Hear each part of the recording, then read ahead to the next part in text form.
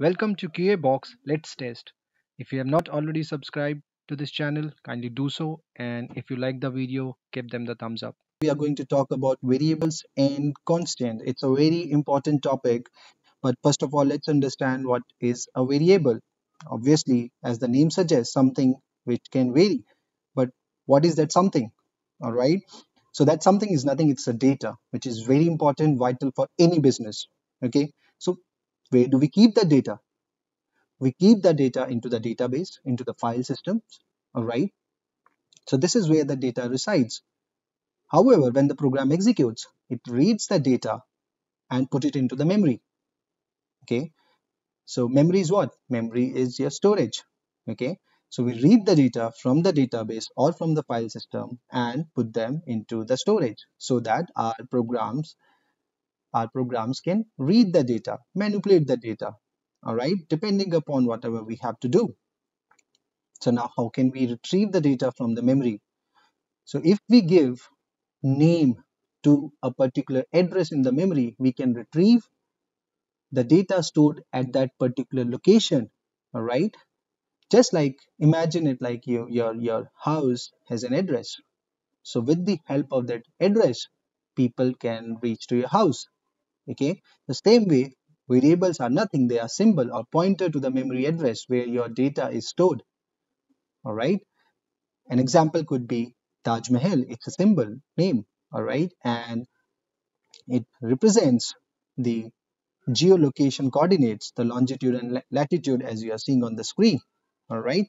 So this is a variable. Okay. And a variable could contain different data types. What is a data type? A data type could be, let's say you have to store some text. So in programming, we call that a string. If you need to store, let's say, whole number or a fractional number, in JavaScript, both whole number and fractional number are represented by one data type that is called as number. Okay. Then sometimes a question could be asked in such a way the answer could be yes or no, right? So in programming, it could be true or false. Okay. So to represent the true and false, we use Boolean data type into programming. All right. So here are some different data types which are available into JavaScript. They are in total 7. So you could see 6 here, and one more is BigInt, which is not here. How it's present, right? So string used for storing and manipulating text. All right. Number used for storing and manipulating number with or without decimals. Boolean used for storing one of the two values, true and false, single bit. It is useful in controlling program flow using conditional statements like if, else, switch. Don't to hung up on these terminologies. We'll see that in the coming videos. Undefined. So you say, hey, I know there would be some value put into this particular box, but at some later point of time. So I'm just creating a box now and we'll fill it later. All right. So you just declared that you want a box, but you don't provide the value, right? Immediately. So then the box will contain undefined. Null is pretty much like undefined, but slightly different because you know that the value is empty. All right. And at later point of time, you will assign it to something.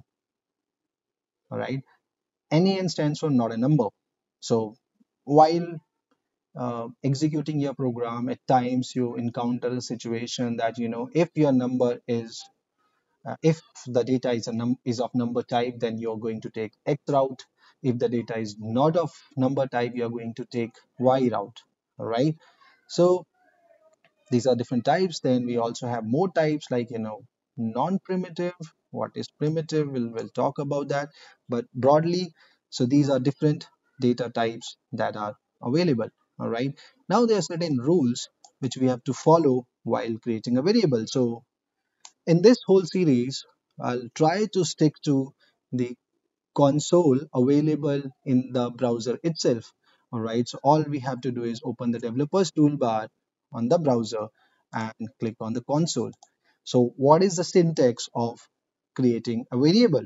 So there are some steps involved. So first step is you have to declare a variable. So to declare a variable, you have to use either var or you can use let. Okay, and we'll see the difference between these two in a later video, but for now let's stick to var.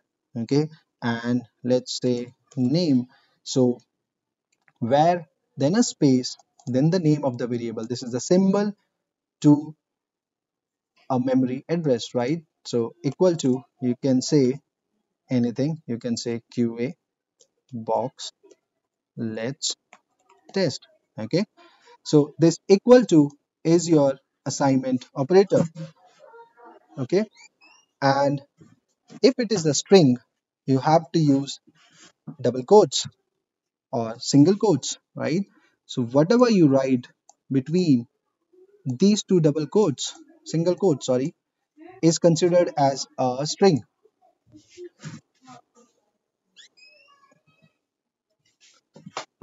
right? So all you do is hit enter. And how can you use that? You just say name, hit enter, and you get the value back. It's of type string. So this is the console, and this is the command that we use to log anything onto the console. Now to test or to verify the type of any variable, right, we use this. So we say type of, and we write name, and it will tell you what type is for this variable. Okay, so there are some rules that we have to remember while creating a variable. All right, what are those rules? So rule number one is name can contain letters, digits, underscore, and dollar sign. All right. However, the name cannot start with a digit. So you can do something like this, test 123. All right. However, you can't do something like 123 test 1. Okay. If you do so, you get the error. Okay. And the other thing is JavaScript is a case sensitive language. Okay, what do we mean by that? So if you type name, you get the data back, but if you type name like this, it does not exist.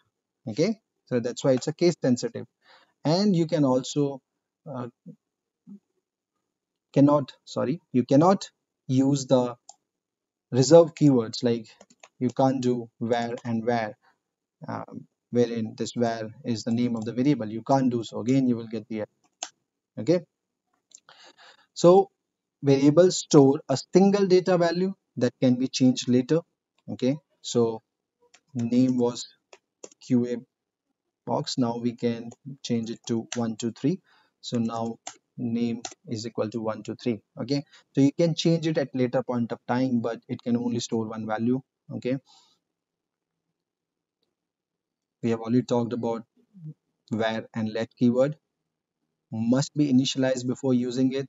So you can do something like where age, you can just declare it, and at later point of time you can set it. Okay, so now the value is 23. Let me clear out this console.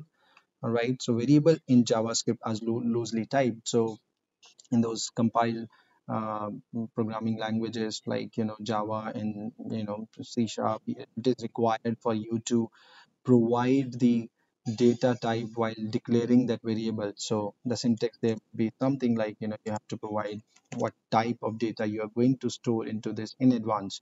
All right, so you can say int age is equal to, and then you can only store integer data type. If you try to store anything else, right, it will throw an error. So it's a loosely typed language. That's first definition. Second part of loosely type is, so initially what you can do is you can say name is equal to, all right, and then you can again change it back to 123. So this is a string and this is a number.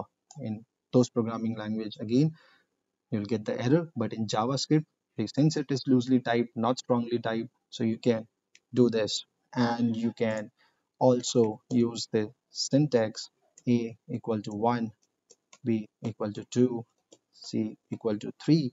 So multiple variables can be defined in a single line using this particular syntax. So now you can check a, B, and C. Okay. So constant, what are constants? So constants behave like variable except that they cannot be reassigned and must to be initialized. So let's see that. So we say const car, and we say, so in variable we saw that we can declare and then initialize later, but we can't do so in case of constants. So it is mandatory to provide the value. So let's provide the value. So if you do so, now car holds value 4, and if you want to change it to something else, it is not allowed. Okay, that's a major difference between variable and const. So though we have highly talked about, um, briefly talked about the data type, how can we figure out the data type, but what are these primitive data types and non-primitive data types? So primitive data types are the data types provided by the programming language as a basic building block, right? A primitive is data which is not an object and has no methods. All right. An interesting thing is all these primitive types are immutable, means they cannot be altered. All right. Don't be confused with a variable assigned a primitive value. The variable may be reassigned a new value, but the existing value cannot be changed in the way that objects, arrays, and functions can be altered. Right. So meaning where name is equal to, all right, we say ABC, all right, and if you assign a new value is equal to something, let's say 1 2 3, right? So what's happening is initially when you do this, there is a value stored in the memory A, B, and C, and a pointer is created to that memory address, and the symbol name for the pointer is name. All right, now with this, one more memory storage is created where this 1 2 3 is stored, and now the name has started pointing to that. So you still have that ABC in the memory. All right, so you can't change primitive data types. Okay, another interesting thing is that since we said that these are there just to store data, and they are because they are primitive types, so they are as such no methods available to these data types, and because they are lightweight also, it improves the overall performance. However, there is an important topic in JavaScript, and because of that we can still apply a lot of methods onto these objects. Okay, so let's see those. So if I say name dot to uppercase, so sorry about that, to uppercase, and if I hit this, so you see all in uppercase now. So this has happened because of a reason.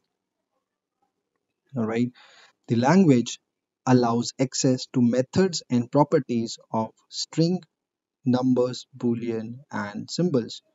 What are these? These are wrapper classes. So for all these primitive types, they are wrapper classes into JavaScript, and because of those wrapper classes, these methods are accessible even to the primitive data types. Now, how does it work? In order for that to work, a special object wrapper that provides the extra functionality is created, and then it's destroyed once the job is done. All right. The string in this particular case, name, is a primitive. So in the moment of accessing its property, a special object is created that knows the value of the string and has useful methods like to uppercase. The method runs and return a new string, right, which is capital ABC. The special object is then destroyed, leaving the primitive name alone. All right. So primitive can provide methods, but they still remain lightweight. All right. And JavaScript engine basically highly optimize this process. It may even skip the creation of extra object at all, but it must still adhere to the specification and behave as if it creates one. Okay, so that's another important thing. What are these non-primitive data types, right? So non-primitive data types are like your object, your arrays, your date object, and they are mutable. Okay, so the value can be changed after it gets created. All right, so we'll cover these into more detail in the upcoming videos, but that's about these data types. All right, so let's now look at the example of these data types, okay, to understand them better. So how can we declare string? We talked about that. Okay, so we have to use either single quote, okay, or we have to use double quotes. All right, and we can also use a mix of this. So what we can say is, let's say if I have to type let's, okay, I can use this, because if you use this, see what will happen. So this is in red, right? And your program now looks out for a variable. The compiler will looks out for a variable with the name s. All right, and if we do so, we get the error. All right, now how can we handle that? We wrap all this inside double quotes.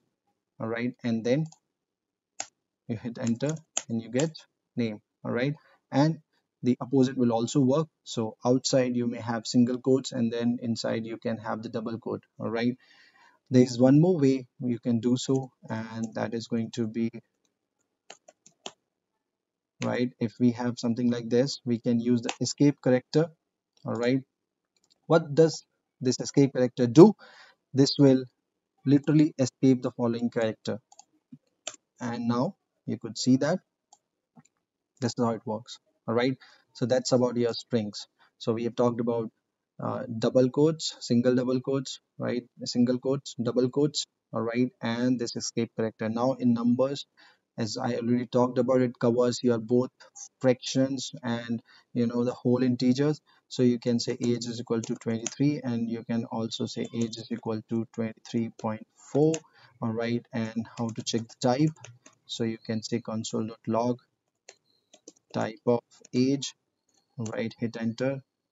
Okay, so there is a typo in here, there has to be no space, and you see number. Okay, boolean is true and false. Okay, and see the difference. If I write anything between these codes, they become string. All right, and you could see the difference in the color as well. Okay, so this is boolean, this is a string. All right, undefined. What is undefined? We say where xyz. Okay, and now if you say xyz, it will give you undefined. Okay, I can set the value to null, means empty, and then if you do xyz, it will give you now null. And if you could use this example, okay, it will give you, okay, so not a number is what? So you do something like 42 divided by something, and this will give you not a number. Okay, so this is about variables and constant into JavaScript. I'll see you in the next video. Thank you. Bye bye.